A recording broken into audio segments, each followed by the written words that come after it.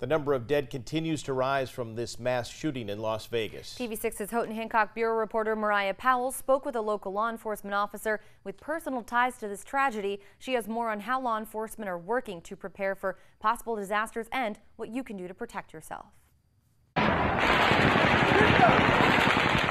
So it's tragic to hear because being from Vegas, you know that it's just people out there to have a good time, and then you have an incident like this that makes people rethink, is it safe to go to concerts and venues and things like that. MTU Public Safety Lieutenant Reed DeVoe was born and raised in Las Vegas.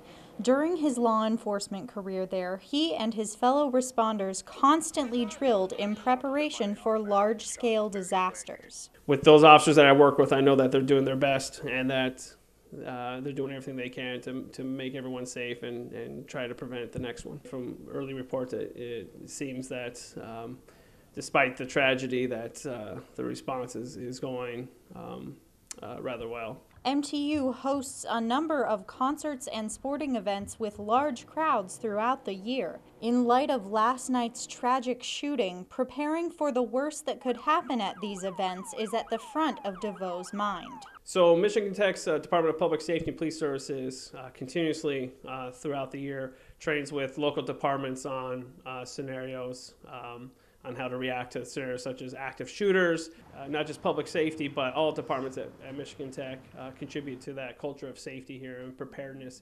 First responders' top priorities in a large-scale emergency are assessing ongoing danger, treating victims quickly, and reuniting them with friends and family.